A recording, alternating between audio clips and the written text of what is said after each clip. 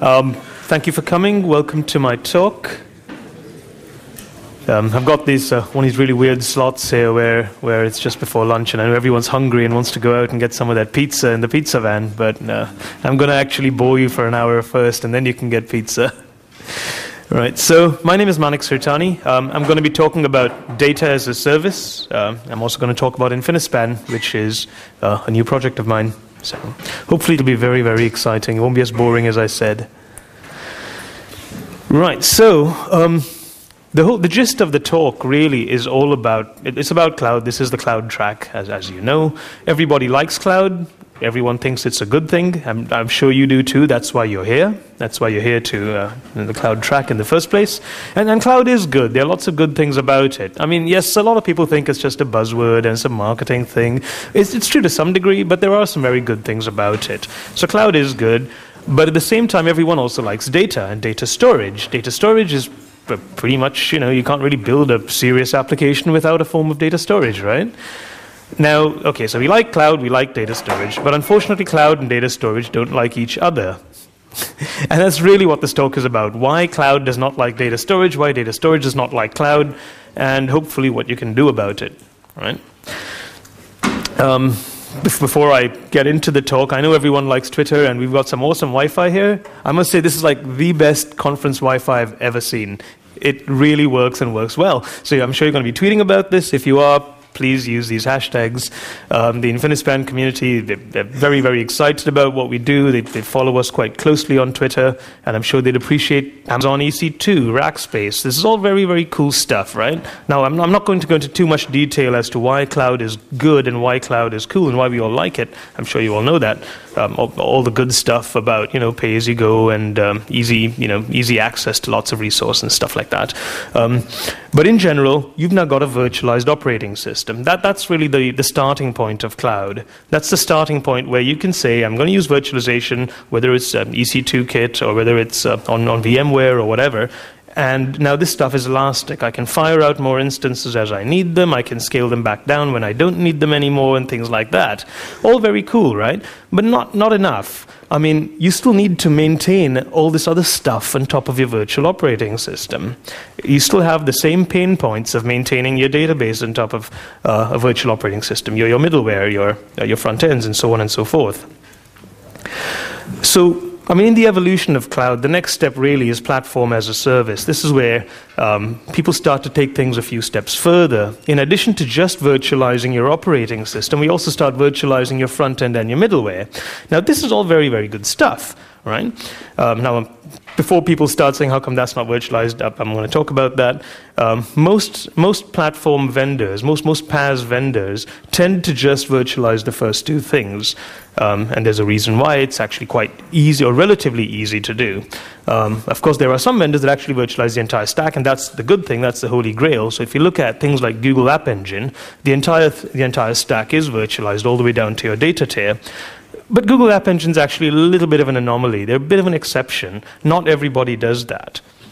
But there's a reason as to why they don't do that. It's actually quite hard to do. Where's your data actually stored, right?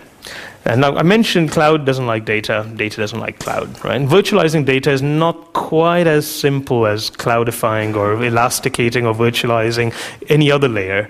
Virtualizing Apache is easy. I mean, you can just shove all your state somewhere else, and you have stateless instances. Your middleware, you can kind of do the same thing as well. It's not so easy with databases. So let's take a step back and think why. The main reason is clouds are ephemeral, or at least you need to assume that clouds are ephemeral. What does that mean? What I mean by that is clouds are stateless, or they've been designed with the assumption that they will be stateless. I'm going to talk about EC2 specifically, but this actually does apply to many systems. So with EC2, you've got a virtual machine that you boot up based on an image, based on a Linux image or whatever that you've got, and you're going to get a fresh copy of that machine, right? Now, if that machine were to go down, any state that you might have stored on it is lost. It might come back again. You might bring it back up again. That's cool, but you actually lost anything that you've stored on it. Now, there are lots of things you can do to get around that. I mean, Amazon gives you a few other services like EBS, Elastic Block Storage. Anyone heard of EBS? People know about it? Okay, good. So you can do that. You can store stuff in EBS.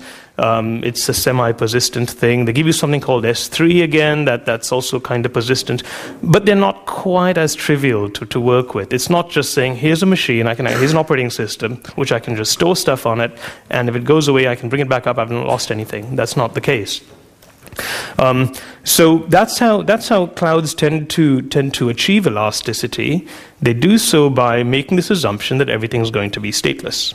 Right? If EC2 decides that they're going to reprovision one of your nodes because a physical machine died and they're going to give you another one very quickly, you may not even notice, but what you will notice is you've lost all your data on it. They're just going to boot up another copy of your image and so on and so forth. It means that you now need to store all of your states somewhere else. So why is it so hard to virtualize your data tier, right? So I've been talking about state a lot. That really is the big deal. Now, front ends and middleware also have state, well, transient state. HTTP sessions, perhaps. Your middleware might store some stuff as well. Again, HTTP sessions and things like that. But typically, most platform as a service vendors get around the problem of state in your middleware or state in your front end by pushing all that state into the data store. I mean, yes, that's a very, very valid solution. It means that your middleware and your front end is now stateless, and that's awesome. It means that if you have more requests, if your site gets /dotted or whatever, that's fine. You can deal with that. Just bring up a few more Apache instances. That's fine. Bring up a few more middleware instances. You're running an EC2. That's cool. You can do that. You can bring them up very quickly, boot them up off an image and things like that, and add them to your load balance, and you're good to go. But that's putting a hell of a lot more stress on your data storage tier, and that's what you need to think about at this stage. That's the hard bit. So I keep saying that virtualizing data is hard, but there are some public services that do exist that give you virtualized data, right? Now, what are these services? I mentioned Google earlier. Google's one of them. Amazon gives you a couple of things as well. I've got RDS up there, but RDS actually is not a really scalable, true virtualized data tier. Who's heard of RDS? Anyone know what it is? Okay, a few hands. So for those who don't know, the usual pattern of running a database on EC2, I'm going to use MySQL as an example. That's what the Amazon docs use anyway. And the usual pattern is that you will boot up a MySQL instance on an EC2 image. You will attach an EBS volume onto it. An EBS volume is supposedly a persistent volume in Amazon. So you attach that volume onto this virtual image, and then you point all your data files to that volume. So if the virtual machine goes down, you can bring it up again, point it back to that EBS volume, and you still got your data. It's not that simple. It's actually much harder than you think. A couple of reasons. One is you can't scale this outwards. An EBS volume can only be mounted on a single virtual machine at any given time. So you can't actually have multiple virtual machines, for example, all running MySQL, all pointing to the same data store. That doesn't work. Whether it's for high availability or even scalability, you still can't do that. Also, EBS is not guaranteed. It's not guaranteed to actually be there. Even EBS can disappear, in which case you will lose your stuff. And again, the usual pattern that Amazon talk about is you're going to take snapshots from EBS and store it in S3. Now, S3 is the super secure, yes, this data is always going to be around sort of storage service that Amazon gives you. Now, the problem with S3, even though it's all really cool and really safe and all of that stuff, very durable, the problem is it's slow. I mean, as you'd expect. There's always a trade-off. S3 works on either on the API that you use to connect to S3 is either a REST API or a web service, both of which are notoriously slow for various reasons, mainly HTTP connections and things like that. And then on top of that, you build a layer. So yeah, that can get slow. So you can use it for snapshots. That's cool. But snapshots, again, I actually hate snapshots. Snapshots are terrible. A complete false sense of security. It makes you think your data is safe, but you've still got these windows where you actually might lose stuff. Now, the drawback with snapshots is it actually makes you go back home and say, all right, yeah, my data is safe. I don't need to think anymore about any issues that might arise if I were to lose my environment at the wrong time. No, you've got to think about that. That's still pretty nasty. So, okay, that's RDS. Amazon also gives you something else called SimpleDB. Now, SimpleDB is actually a scalable data service. I'll mention SimpleDB quite briefly here. Who's heard of a paper that Amazon once put out called I forget the name now. Anyway, it's a very interesting paper. Dynamo, yes, Amazon Dynamo. Who's heard of Dynamo? Who's read it? It's a long and pretty complex paper, but it's very interesting. And they actually talk about a truly scalable data grid system. right? And SimpleDB is actually their internal implementation of Dynamo. Now, the only problem with SimpleDB, again, is API. And well, actually, the name as well. They call it SimpleDB. That's probably the worst name they can come up with. Because anyone's used it here? You can probably confirm with me that A, it's not simple, and B, it's not a database. So calling it SimpleDB is probably the worst thing you can call it. It's essentially a web service. It's an XML-based web service where you store key-value pairs. I mean, it's horrible to use. Who the hell wants to write a web service just to store key-value pairs, right? But that's the only service they actually guarantee to be properly elastic and truly durable in their environment. There are others as well. FathomDB is very similar to RDS, except it's not run by Amazon, it's run by somebody else. Cloudant, it's another service company. They're working on an elastic version of CouchDB. MongoHQ do the same thing with MongoDB, things like that. It's basically they manage the environment, they host it, they manage the replication, the snapshots, blah, blah, blah, and they just give you a service login where you can sit and store stuff. But these are all public services. This is all stuff where you buy a login and you use it. But that's not good for everyone. And there are many reasons why. Well, what about private clouds? Private clouds are important as well. When you talk about cloud computing, not everything lives in the public space. Very often you want to use your own hardware. Why? Well, because you have your own hardware, for example. You already bought it, maybe. You don't want to throw it away and then go and use EC2 and pay for stuff again. Or maybe because of security concerns. Maybe you're concerned about storing your data on a public service where Uncle Sam might walk in with a letter and seize all the hardware and your data with it. What about data locality? You might actually want stuff local to where your users are processing things. You might not want to fetch data from across the Atlantic or things like that, right? So there are lots of reasons why you want to build your own data center, or not your own data service on your own hardware. So how would you go about doing that? Let's start by looking at the characteristics of a data service. What are the characteristics that make a scalable data service? Firstly, you need elasticity, you need scalability, high availability, and fault tolerance. These are all things that you expect out of a cloud service. One of the reasons why people use cloud for all the other stuff, for your front end, your middleware, and things like that, is elasticity and high availability. You want to be able to scale out on demand when you're /dotted and things like that. So your data service needs to be able to scale out as well, right? You also need high availability and fault tolerance. This is all running on commodity hardware. That's the whole point of cloud. You're going to be running on cheap commodity hardware, and cheap commodity hardware will break. It will break. Power supplies will blow up and things like that. What are you going to do? You need to have a highly available service so that you don't actually lose any quality of service from the users. Now, there are other optional features as well that you might want out of a data service, things like transactional capabilities, XA, or MapReduce, and things like that. But those are all optional extras, I would say. They're not the core of a data service. So how do you normally store data traditionally in your traditional 3-tier style app that I showed? Now, I've actually got SQL and NoSQL on the same slides, so I'm actually not categorizing them together. What I'm trying to talk about here is essentially non-distributed databases, so non-distributed SQL and non-distributed NoSQL databases. And this kind of stuff you can't really use for a data service, right? Now, okay, let's start with databases. Traditionally, you'd use something like MySQL or Postgres or something like that. You don't really have all the stuff that I spoke about. You don't have elasticity. You don't really have high availability. Yes, you can cobble it together. You can use NDB as an engine and things like that. But I mean, that's not really something that's truly reliable or tried and tested. The other option is stuff like Oracle, like Oracle's RAC and things like that, which are all extremely expensive, and it doesn't actually run on commodity hardware either. You need special hardware, you need a SAN, all this other stuff. So it doesn't really work for cloud. And in the case of NoSQL databases, the ones that are not distributed, again, you've got the same problem. If it's not distributed, you're not really going to be elastic or highly available. So in general, stuff like this won't really work, right, to build your data service. What can you use then? What's the next step? So I'm going to talk about data grids now. I'm going to change gears a little bit.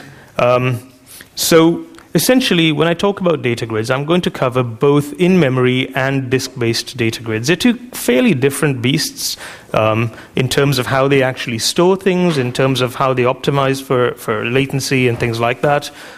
But in terms of distribution, or in terms of the way they deal with fault tolerance and elasticity, they're very, very similar. They follow similar principles and similar concepts.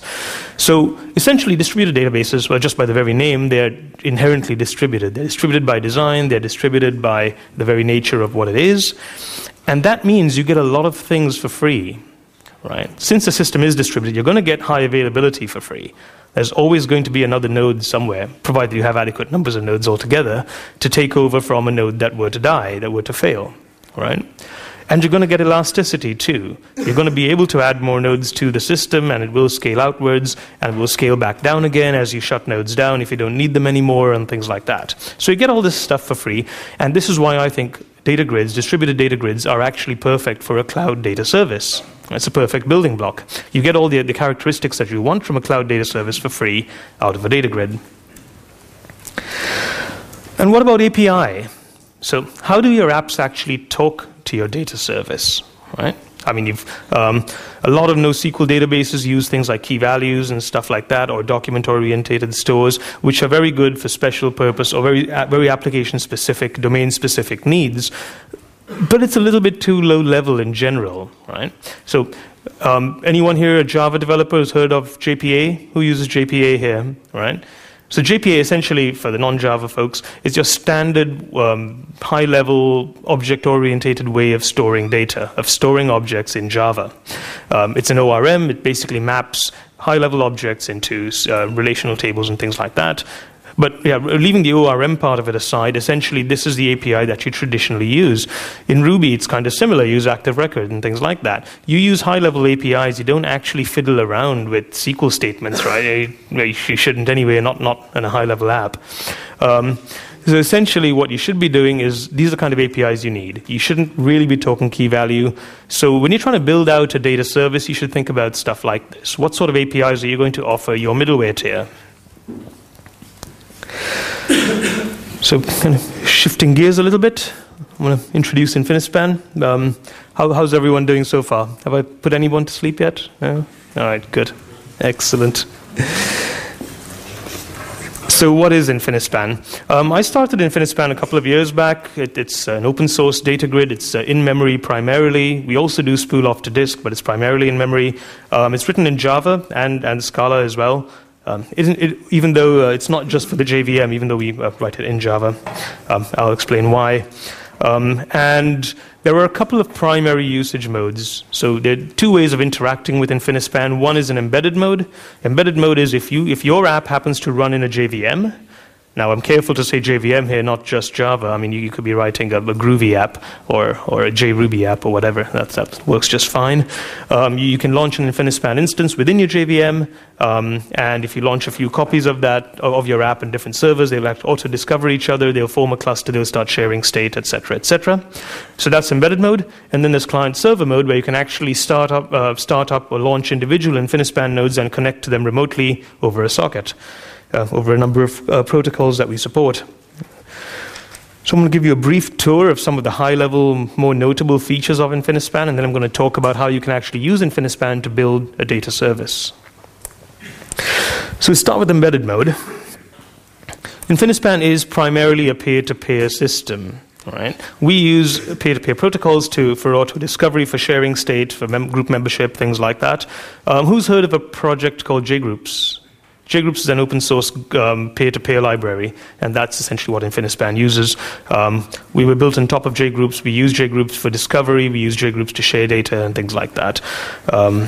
So essentially, this is your typical embedded architecture. This is how you would use Infinispan in embedded mode. As I said, you start up a bunch of JVMs. Your app sits in the JVM. Your app will launch an Infinispan instance. Infinispan instances discover each other, start sharing data. And that's pretty much it. It's very simple. You automatically get all of the features of Infinispan in your app. Stuff like high availability. You can now load balance requests across your app because data is shared everywhere, like session state and things like that. Right? A lot of frameworks, a lot of web frameworks, for example, tend to use Infinispan to share their transient state. A lot of web containers, like JBoss App Server, for example, actually uses Infinispan as well to distribute HTTP session state or EJB session state, things like that. And this is how JBoss, like I said, achieves clustering. What does the API look like? So Infinispan's got a number of APIs. The primary API is a very simple map-like API. So again, if you use Java, the core Infinispan API actually extends Java util map. So if you know how to use a map in Java, you know how to use Infinispan. It's very, very simple. It's more than that, of course. We've got a few other higher level APIs and more rich APIs, including asynchronous APIs, non-blocking APIs, and we're also building an upcoming JPA layer as well. So like I mentioned JPA earlier, so you actually have this JPA style of interacting with Infinispan to persist your data as though it was MySQL or as though it was some other database. There are also other high-level APIs being discussed in the community, including Active Record. Who's heard of a project called TalkBox? Any JRuby people here? Any Ruby people here? So TalkBox essentially is a Ruby on Rails implementation on JRuby running on top of JBoss. It's actually extremely popular in the cloud community. So who uses Engine Yard? Anyone use Engine Yard here? Anyone heard of Engine Yard? So Engine Yard's a hosted Ruby on Rails cloud environment where you can host your Ruby on Rails applications. It actually uses JRuby underneath. It actually uses TalkBox underneath. The benefit of using TalkBox as opposed to Ruby on Rails on its own is that you get all the benefits of a Java EE app server underneath Ruby on Rails, which particularly includes clustering, high availability, and so on and so forth. What else do you have in Infinispan? So again, like I said, a bunch of high-level features. Infinispan distributes data across its nodes using a consistent hash-based distribution algorithm. The reason why we do this is because consistent hashing gives us a very fast and deterministic way of locating data in a cluster without needing to maintain lots of metadata and without having to broadcast calls around the cluster to try and locate stuff, right? Everything happens in a single machine. You can locate stuff very quickly in deterministic fashion. And as a result, the system is self-healing. You don't have a single point of failure, so on and so forth. Infinispan is also highly concurrent. We use MVCC-based locking on a per-node basis, which means that you've got concurrent reads and writes and things like that. Again, very, very performant, especially in massively multi-core environments. Persistence. I mentioned that Infinispan also does persist to disk. It's not just in memory. Although primarily it stores stuff in memory, it also does write through to disk as well. Now, when I say disk, we've got an interface called the cache store interface. We've got a few implementations that we ship with. Some of the implementations of the cache store is just a file system-based driver. Some of them write to Barclay DB. You can actually write back to a database as well using a JDBC driver. We also have pluggable drivers for Amazon S3, for example, to actually persist onto something like S3. And of course, you can write your own as well. Eviction and expiry. So if our primary data store is in memory, you're going to have a problem because if you keep putting stuff in memory, at some point, your JVM is going to crash with an out-of-memory exception. You are going to run out of memory. So you do need some form of eviction and expiry to be able to say, okay, I need to take stuff out of memory and put it onto disk, onto my cache store. Essentially paging that happens in most operating systems. So we've got a couple of rather interesting algorithms, very interesting adaptive algorithms. Some of this stuff has literally only just come out of university research like 2 years ago. We're one of the first implementations. If you want, I can talk about it in more detail later on. But yeah, go and check it out. Very, very interesting stuff. XA transactions. Yes, we support XA transactions. And this is actually very interesting because a lot of NoSQL databases try and not support XA transactions, or they don't support XA transactions as a trade-off for performance to be able to scale. Now, we actually think we can scale while still supporting XA transactions because guess what? Most business use cases need transactions. They tend to be transactional. So a lot of people want it. We do XA transactions. If anyone's ever heard of a group called Arjuna, this was a research group out of the University of Newcastle, which then spun off into its own company, and they used to do XA transactional engines, probably well before Java, 20 years ago, and they're probably one of the most mature transactional implementation around. We work very closely with them. They actually help us implement XA transactions within Infinispan, and so on and so forth. And in addition to that, we're also researching new ways of providing consistency or providing strong transactional-like consistency and making it perform even better. One particular idea we're working on at the moment is atomic broadcasts. If anyone's familiar with atomic broadcasts, there's lots of very interesting stuff around that. We're working with a couple of universities, one in Portugal and one in Italy, and working very closely with them on it. So that's one to watch out for. That'll be hitting a release soon at some point. What else do we do? Yep, we do MapReduce as well. It's currently in a pre-release state. It's in an alpha. It's alpha quality. But do download it, try it out. We've got a very interesting API, in my opinion.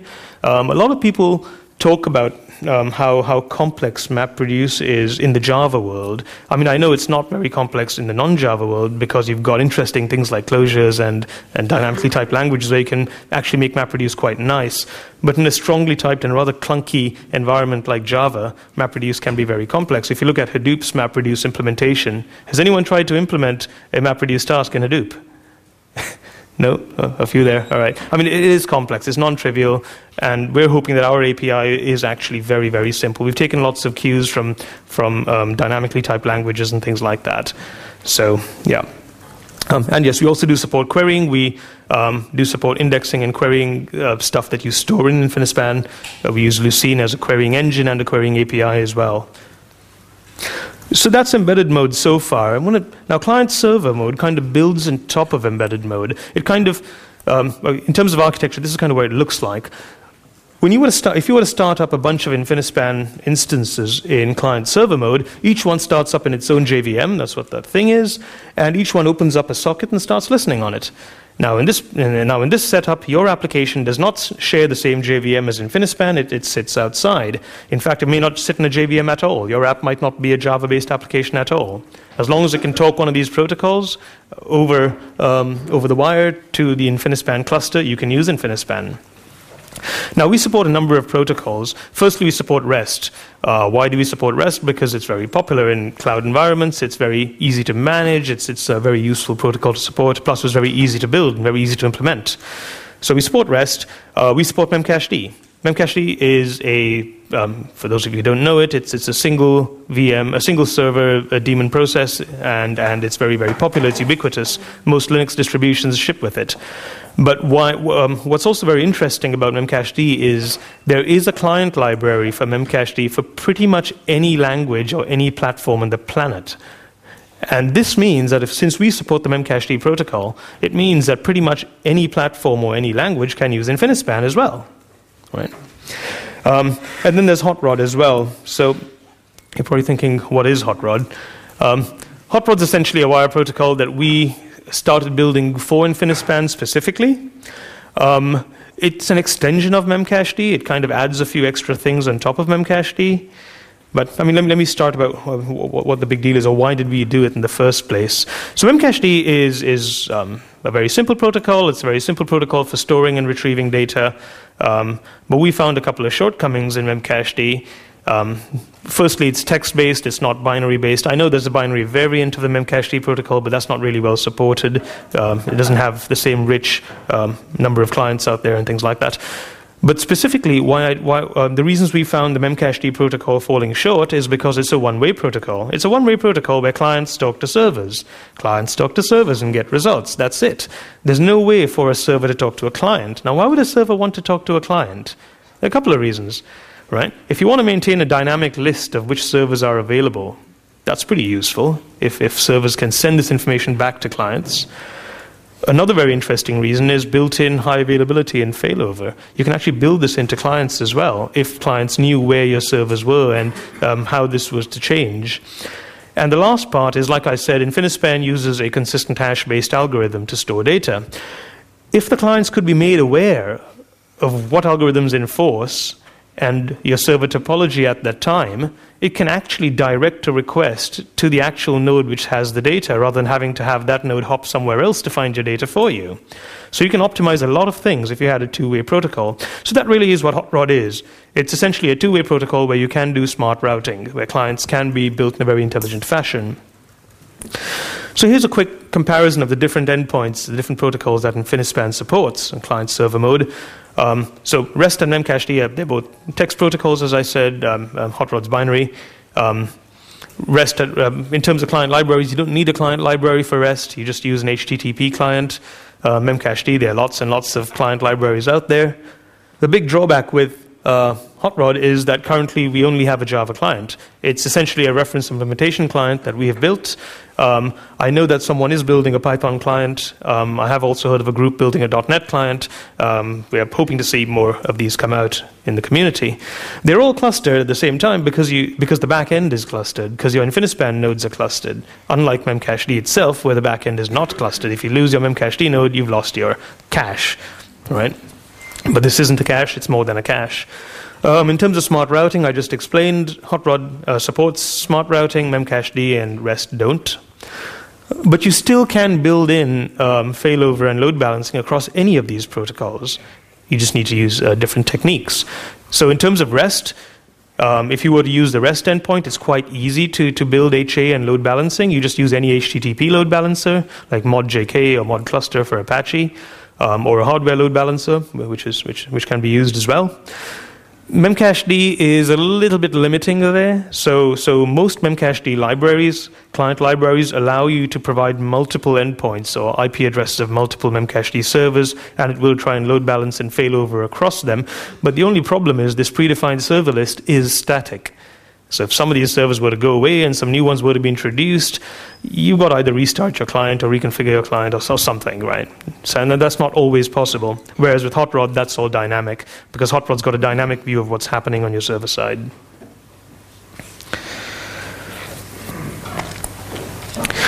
So let's kind of sum things up. What is Infinispan, right? Is it a data grid? Right? It's got all the characteristics of a data grid. It's in memory, it's peer-to-peer, it's distributed, low latency because primarily stored in memory, and it's a key-value store, right? So what is it?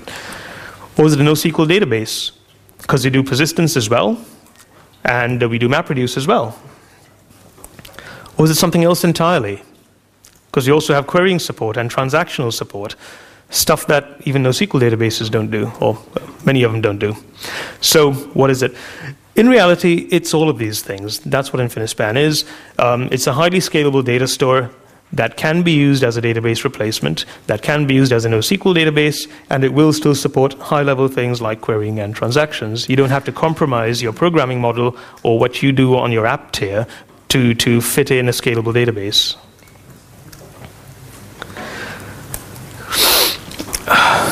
So why is Infinispan sexy? I actually don't know who that is. Just a caveat there. I'll give you 6 reasons for that. Firstly, it scales horizontally. It scales outwards and back in again. Very important stuff. It's elastic in both directions. Fast and low latency access to data. Primarily stuff is stored in memory. It makes it very, very fast to access things. It addresses a very large heap. So if you've got a bunch of JVMs on a bunch of nodes and each one's got 2 gigs of heap, it gives you the aggregate view of the entire thing. Now in Java, that's pretty cool to actually have a single data structure that looks like it can store 100 gigs of stuff, even though it's striped across multiple nodes. It's cloud friendly. It runs in EC2, it runs on Rackspace and things like that. It'll run on a private cloud. It deals with ephemeral nodes because, like I said, it is distributed by design, and that helps you deal with things like that. And it can be consumed by any platform. It's not just for Java. It's not just for the JVM. And of course, most importantly, it's free and it doesn't suck.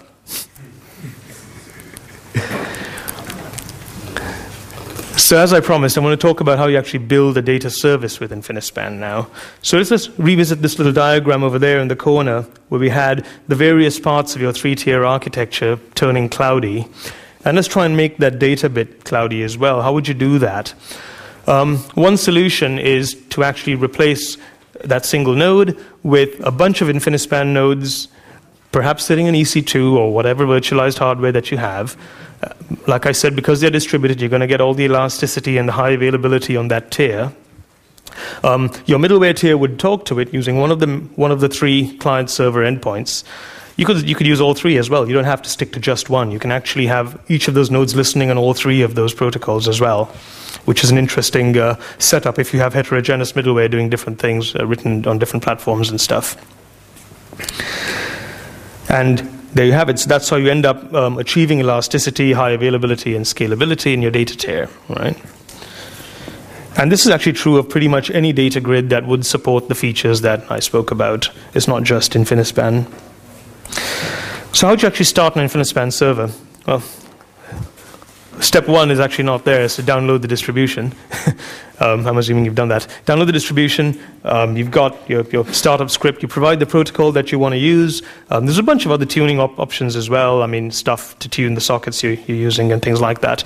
And you pass in the Infinispan configuration. That XML file actually configures and tunes the in-memory node that the server endpoint uses. You get to tune things like what sort of JTA characteristics you want, what sort of transactional characteristics you want, what sort of locking characteristics you want, and things like that. The REST endpoint is slightly different. The Infinispan distribution comes with a WAR file, which is a Java web application. And you deploy the Infinispan WAR file in your favorite servlet container, and that exposes an HTTP endpoint for REST. If you don't have a servlet container, I mean, there are lots of open source ones. There's some very good ones I can recommend. And essentially, you use your web container to tune things like security or the number of threads in your socket pooling and stuff like that. So where are we headed? What's the future for Infinispan? That's not my motorcycle as well. Just another caveat. So our first release, we released it in February 2010, February last year. It was version 4. For those of you who are asking or wondering why is this first release called version 4, I was kind of bored of everyone releasing. The first version is version 1, right? Now, let's do something different. Now, there's an FAQ on the website if you're interested. Go and have a look. Version 4, codenamed Star Brno, named after the beer we were drinking when you were actually coding it. Comes with all these features, the map-like API, async API, which I didn't talk about. That's a non-blocking API. That's pretty cool. Consistent hash-based distribution, right through and right behind to disk, all the storage stuff, eviction and expiration, some management tooling with JMX to actually monitor the nodes, see what's going on, things like that, a REST API, and all of that. 4.1, by this stage we had progressed to a different beer. It was Radagast this time. This was released in August 2010. Other very cool things like deadlock detection and stuff for distributed transactions. All the client-server stuff came out in this release. Lucene directory implementations and stuff. So if you use Lucene for indexing stuff, you can actually distribute your indexes using Infinispan, stuff like that. What are we doing right now? I'm working very hard on 5.0. 5.0 is going to have some other cool stuff, including the JPA-like API, the distributed code execution, all the MapReduce stuff. So I mentioned that's already out there in alpha quality at the moment. The goal is to actually try and have this as a final release by the summer. And of course, 5.1 and beyond, what are we doing over there is dynamic provisioning. This stuff is all very cool. This is like, some of the stuff's pie in the sky. We're just playing around with a few ideas here. Dynamic provisioning is quite interesting, where you can actually plug in some rules like SLAs, saying I want to make sure if I don't know, hit 80% capacity, fire up some new nodes automatically and start distributing stuff and sharing state. Or if I drop below 30% capacity, shut down a few nodes. I don't need so many nodes and stuff like that. So that'll be all very interesting to watch. Complex event processing as well. This is stuff that we want to do to add event notifications and things like that. So it could be quite cool to watch. So to sum things up, essentially, I was talking about clouds are mainstream, they're here, blah, blah, blah. We like them, we like data, they don't like each other, and how elastic data is a hard problem to solve, how it's hard to achieve, how data grids can help as well. I talked about Infinispan as an open source data grid, a viable solution as a data service, both for public and private cloud as well. And with that, I believe I've got a few minutes for questions. There's a bunch of URLs up there if you want more information, including the project page, the project blog, fork the project in GitHub, contribute code. We like that. It's all all good fun. We're an IRC. That's our IRC channel on Freenode. And yeah, with that, any questions? Yes, you mentioned that because it's running on peer-to-peer, you don't have any single point of failure. Then later you mentioned that you're doing X8 transactions with two-phase commit, which actually relies on a single transaction manager and has to survive the whole transaction. So what happens when the transaction manager dies? So the question is, we say we're peer-to-peer based and we don't have a single point of failure, but at the same time we participate in X8 transactions, and X8 transactions means that if your transaction manager fails, does that mean that you've lost your transaction? Are you really, is that your question, right? Yeah. Essentially, when we deal with external systems like a transaction manager, that's not internal to Infinispan, that's an external thing. If your transaction broker dies, that's a problem of the transaction broker, but we do have a solution for that as well. So I mentioned Arjuna earlier. Arjuna's kind of been rebranded and renamed. It's now JBoss Transactions, the JBoss Transaction Manager, which in itself is distributed and highly available as well. So as a recommendation, if you want true high availability, we would recommend using JBoss TS as your transaction manager, because that in itself has got distribution capabilities, and they don't have a single point of failure either. So that's kind of how we achieve that. Yep. Does Infinispan use data hosting over multiple nodes, for example, during transactions? I'm sorry, could you repeat that? Does Infinispan use the data locking over multiple nodes? Yes, it does. So the question was, does Infinispan do data locking on multiple nodes? Yes, but we have a very optimistic scheme around that, where we actually only acquire remote locks during the prepare and commit phases, not through the entire life cycle of the transaction. Although that's, again, something you can configure. You can use eager locking as well. Eager locking will, of course, mean you've got less overall concurrency in the overall system, but it gives you a more secure, you have fewer transactions potentially rolling back. What happens if your locking fails halfway? The transaction would fail. If you can't acquire all the locks you need, your transaction will fail. What's the overhead of running Lucina over Infinispan to the 5 direction? So the question is, what's the overhead of using Lucene over Infinispan? Are you referring to using Lucene to index stuff in Infinispan? Well, there is a overhead, yes. What's the overhead? No, is it a number? Yeah, it's something you need to try out. It depends on how complex your objects are, the effort involved in indexing those objects, and of course, most importantly, how you tune and set up Lucene as well. So, yeah. Yep. You were saying that you're using JGroups? Yes. What's contradiction